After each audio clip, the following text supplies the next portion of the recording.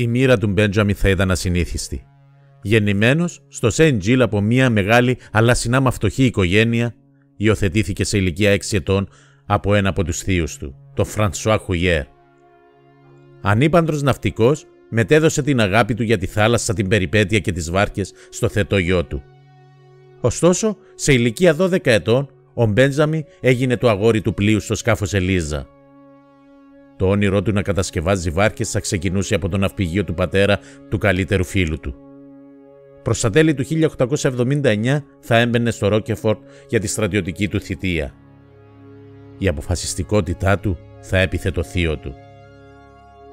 Ήταν στο Κρουάντεβι, κοντά στη γέφυρα Κουάντεντερ-Γκρενιέρ, όπου ο Μπέντζαμιν δημιούργησε το ναυπηγείο του το 1884, πάνω στο οποίο φυσικά είχε το όνομά του, Μπένετο.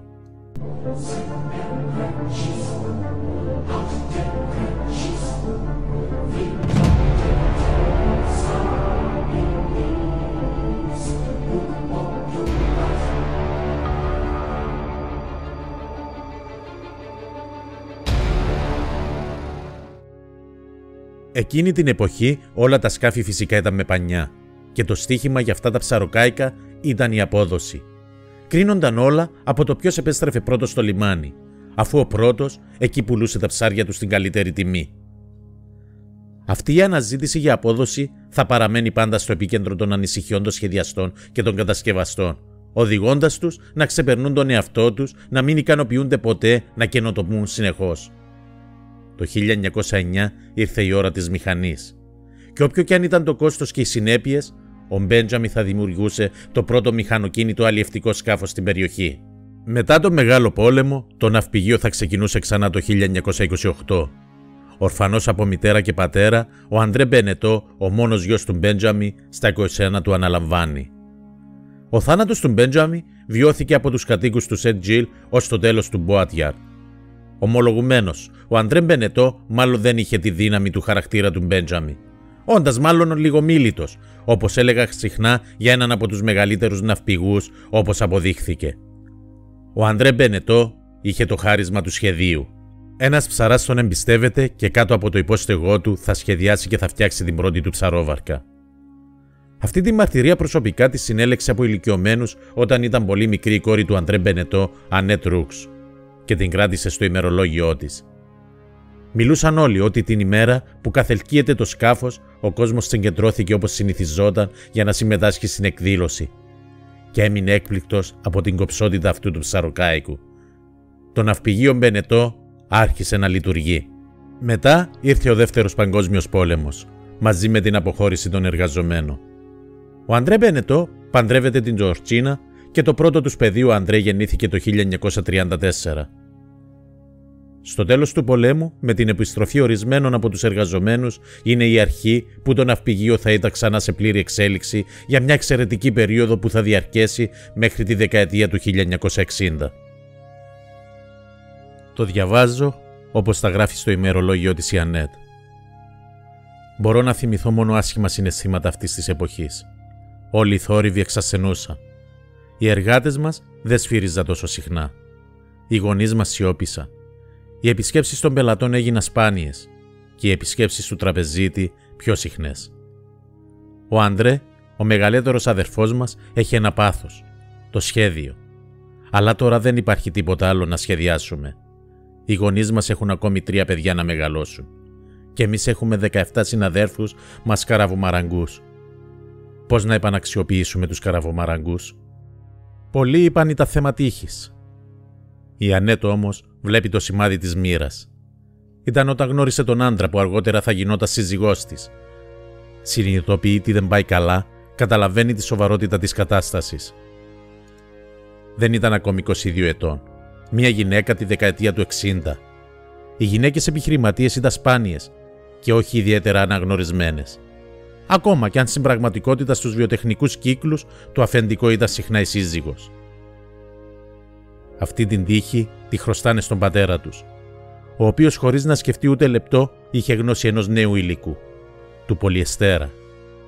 Η ιδέα του Αντρέ Μπενετό ήταν να φτιάξουν λέμβους για ψαρόβαρκες από πολυεστέρα, κάτι που έκαναν μαζί με τον αδερφό της τον Αντρέ το 1963. Έτσι, πηγαίνοντας να επισκεφθούν θαλάσσιους συνεταιρισμούς για να τα πουλήσουν τα σκάφη τους σε ψαράδες, εκθέτοντάς τα στην Biennale de Lorient, θα γίνονταν αντιληπτοί από τους μελλοντικούς τους αντιπροσώπους. Το αλλιευτικό σκάφος μήκους 360 μέτρων θα γίνει το γκάπι, το 4,30 χάλιμπατ και το μικρό ταχύπουλο σε σχήμα του λίπας 5,80 μέτρο, το τελευταίο σκάφος που σχεδίασε ο Αντρέ Μπενετό, θα γίνει το ομπράιν. Στην πραγματικότητα, μόλις είχαν δημιουργήσει ένα νέο τμήμα της αγοράς, το οποίο θα αναφέρεται ως σκάφος ψαρέμματος αναψυχής. Αλλά δεν το γνωρίζανε ακόμη. Ιανουάριος 1965, η πρώτη έκθεση σκάφος στο Παρίσι. Για τον Αντρέ, τη σύζυγό του Μιμή και την Ανέτ ήταν πολύ αγχωτικό. Κανένα άλλο σκάφος δεν έμοιαζε με το δικό τους και μη συνηθισμένοι στην πρωτεύουσα νιώθανε ότι δεν ανήκουν εκεί. Ωστόσο, μόνο λίγες ώρες μετά το άνοιγμα, 3 επιχειρηματίες παρουσιάστηκαν ισχυριζόμενοι ότι τα σκάφη τους ήταν αυτό που αναζητούσαν οι πελάτες τους και ότι κανένας άλλος κατασκευαστής δεν ήθελε να τα κατασκευάσει. Ο ένας ζήτησε το Μόρπιχαν, ο άλλος το Φίνιστερ και ο τρίτος το Κόντ d'Armor. Συνολικά οι παραγγελίες τους αντιπροσώπευαν αρκετούς μήνες εργασίας για τις ομάδες τους. Μετά από 2 λεπτά συζήτησης για τη διανομή με το σύζυγό της, η επιλογή έγινε. Θα διανέμανε τα σκάφη τους μέσω αυτού του δικτύου, κάτι που εκτός από τον Ζανό κανείς άλλος δεν το έκανε. Μέσα σε αυτά τα 7 χρόνια θα αποκαταστήσουν το υπόλοιπο το λογαριασμό τους, θα επαναξιοποιήσουν τους καραβομαραγκούς ένα προς ένα, θα ακούσουν τους πελάτες τους και θα επενδύσουν σε νέα προϊόντα για να ακολουθήσουν την επιθυμία τους να αποκτήσουν ένα σκάφος λίγο μεγαλύτερο. Έτσι, εκτός από τον Γκάπι, γεννήθηκαν το Χάλιμπατ, το Κάπελιν, το Κάποχάρτ, το Γκάλιο, το Φόρμπαν, το Κέρλουαν, το Μπάρουτερ και το Ομπράι. Μια πλήρης σειρά, ένα πλήρες εύρος από 3,60 μέτρα έως 5,80. Ο Αντρέ ήταν στο γραφείο του και σχεδίαζε. Ο πατέρας τους παρακολουθεί ιδιαίτερα τα πρωτότυπα, η οικογένεια είναι πάλι ευτυχισμένη. Το 1972 θα ήταν μια υπέροχη χρονιά. Με τη χρηματοπιστωτική σταθερότητα να έχει σχεδόν ανακάψει, επρόκειτο να επενδύσουν. Πρώτα στο εργατικό δυναμικό, αλλά και στο πρώτο τους εργοστάσιο, το οποίο ήταν μέτριο, αλλά πραγματικά σχεδιασμένο με γνώμονα τη βιομηχανική παραγωγή σκαφών. Θέλανε να αναπτύξουν το σκάφος αναψυχής.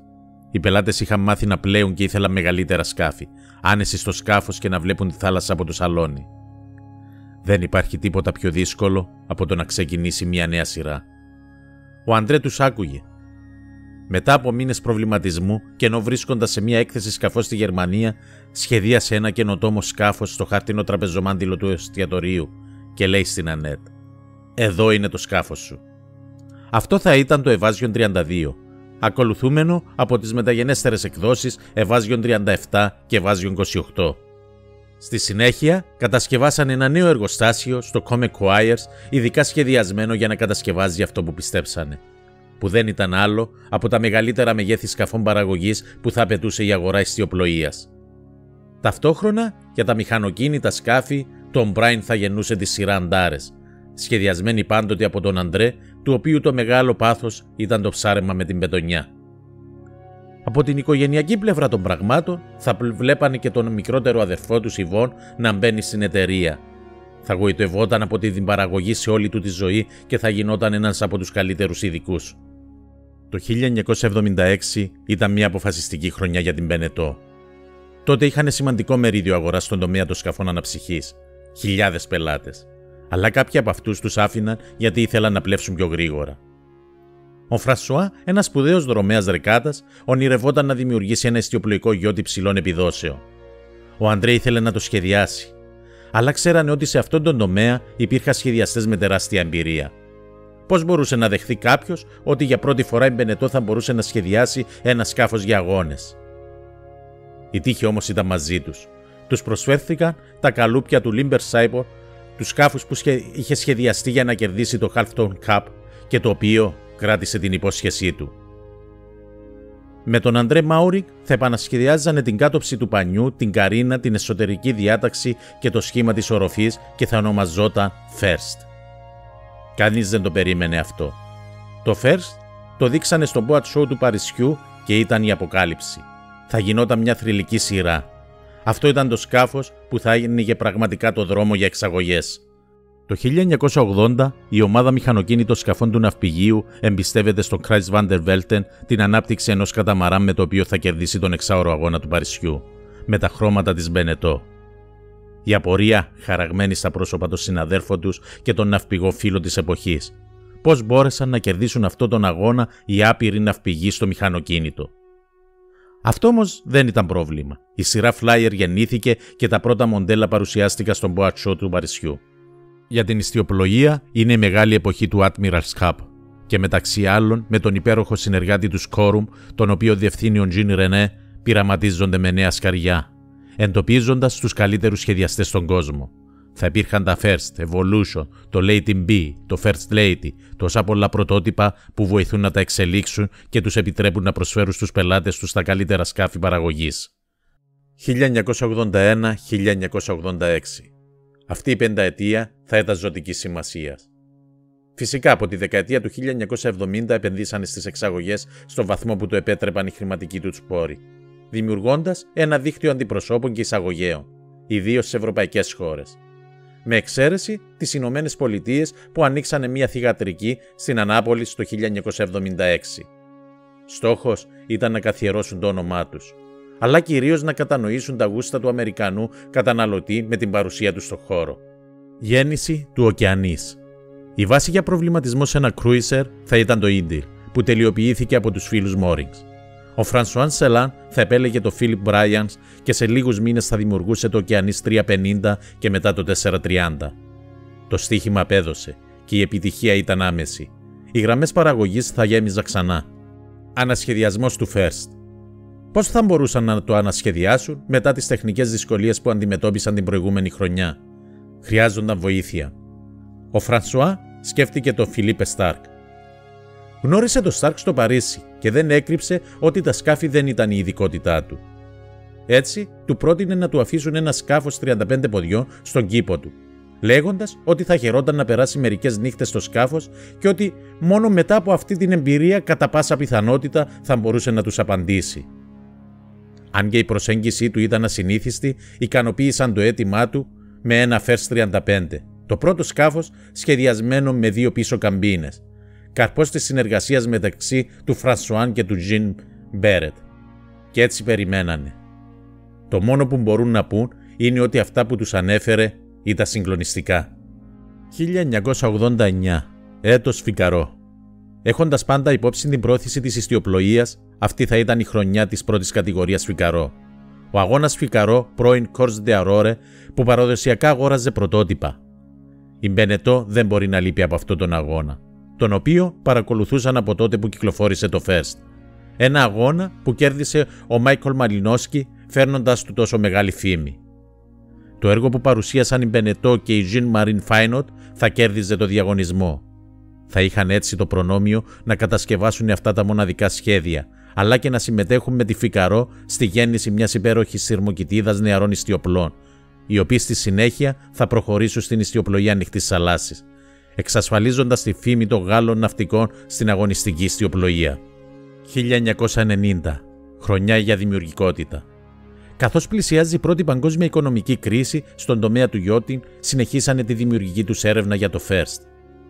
Μία συνάντηση κατά τη διάρκεια του Paris Saloon με ένα πιστό Ιταλό πελάτη θα τους τραβούσε την προσοχή. Αυτός ο πελάτης, ένας σπουδαίος σχεδιαστής με την Pininfarina, τους είπε ότι δεν μπορούσε πια να ονειρευτεί, αφού όλα τα σκάφη έμοιαζαν.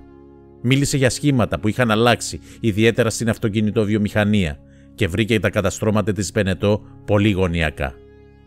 Πρέπει να πούμε ότι η οικογένεια Pininfarina ήταν υπέροχη. Ο Σέργιο γνώριζε πολύ καλά ότι οι πόροι της Μπενετό ήταν δυσανάλογοι με εκείνους των πελατών του στην αυτοκινητοβιομηχανία, αλλά θα έκανε τις υπηρεσίες του διαθέσιμες στην Μπενετό και μαζί οι ομάδες τους θα δημιουργούσαν ευέλικτα καταστρώματα. Για άλλη μια φορά η Ανέτ ήταν εκεί για μια από αυτές τις ουσιαστικά θρησκευτικές στιγμές, όταν σιγά σιγά η κόκκινη ταινία του Ραμασιώτη θα άλλαζε τη μήτρα του μελλοντικού First 45. Το 1991, στο πλαίσιο μιας γενικής οικονομικής κρίσης, οι ανταγωνιστές σε όλο τον κόσμο βρέθηκαν επί ίσης όρης. Πώς διαχειρίζεσαι μια κρίση όταν δεν έχεις δείχτες αναφοράς?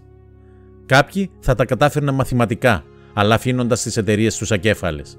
Κάποιοι θα διαχειρίζονταν τα πράγματα σε πιο ανθρωπινή κλίμακα, με γενναία κριτική και σκεπτικισμό. Άλλοι δεν θα τα κατάφερναν καθόλου. Καταφέρανε να ξεπεράσουν αυτή τη δοκιμασία αφού έμειναν μαζί. Εμπιστεύτηκαν το προσωπικό τους και γνωρίζοντας την κοινή λογική τους, ξέρανε ότι μπορούσαν να βασιστούν σε αυτούς. Ανεξάρτητα από το πόσο δύσκολες είναι αυτές οι φάσεις, είναι μια στιγμή για αμφισβήτηση, ευαισθητοποίηση και αναδιοργάνωση. Το 1992 η Μπενετό πραγματοποίησε την πρώτη επιχείρηση εξωτερικής ανάπτυξης. Οι διάφοροι νόμοι φορολογικής απαλλαγής στα TomTom επιτρέπουν μια αναμφισβήτητη τουριστική έκρηξη για αυτές τις περιοχές και τη δημιουργία νέων μικρών εργοταξίων στην ηπειρωτική Γαλλία. Έτσι, δημιουργήθηκε το CNB στον Πορτό. Το 1994 η Οχάρα αποτελεί την πρώτη διαφοροποίηση. Αυτή η ιδέα ήταν της Ανέτ και ήταν οραματική. Με μερικά πιστά μέλη της εταιρείας πρόκειται να την εφαρμόσουν. Το κίνητρο ήταν να διαφοροποιηθούν για να τους επιτρέψει να μετριάσουν κοινωνικά τους κραδασμούς που προκύπτουν από την πτώση της αγοράς του yachting. Εμπνευσμένοι από τον παλιό αμερικανικό νότο, πρόκειται να δημιουργήσουν μια καμπίνα που θα φέρει επανάσταση στον κόσμο του κάμπινγκ. Αργότερα, ο ανταγωνιστής τους στην Βέντε, IRM, θα ενωθεί μαζί τους και θα κατασκευάζουν έως και 14.000 σπίτια ετησίως. Το 1995 η Jeannot ήταν ο δεύτερος τομέας εξωτερικής ανάπτυξης. Μια ευκαιρία να κάνουν ειρήνη με τον επιμακρόν μεγάλο ανταγωνιστή τους. Θα ήταν το αποκορύφωμα της ιστορίας τους και πιθανώς και του γαλλικού yachting.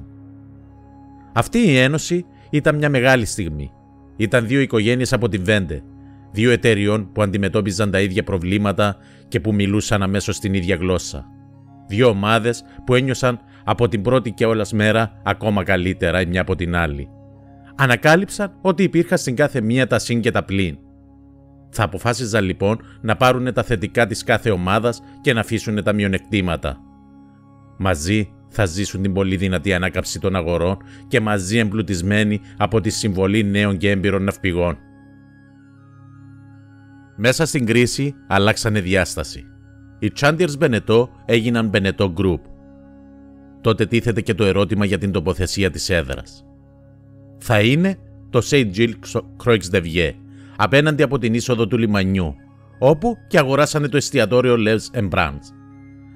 Ήταν το μέρος που είχαν γίνει τόσες πολλές δουλειές και όπου μπροστά στους προβλήτες ο πατέρας τους πήγαινε ως παιδιά για να παρακολουθήσουν την καθέλκυση της τελευταίας του τράτας. Χωρίς να διστάζει να επικρίνει τη δουλειά του πριν τους οδηγήσει στο γραφείο του, όπου και θα άλλαζε το σχέδιο για το επόμενο σκάφος. 2004. Όλα πήγαιναν καλά. Η εξέλιξη ήταν θεαματική. Κατασκευάζανε νέα εργοστάσια και ανακαινίζανε τα υπάρχοντα εργοστάσια παραγωγής με το γραφείο σχεδιασμού Μπέρι υπό την ηγεσία του Ιβόν Μπενετό.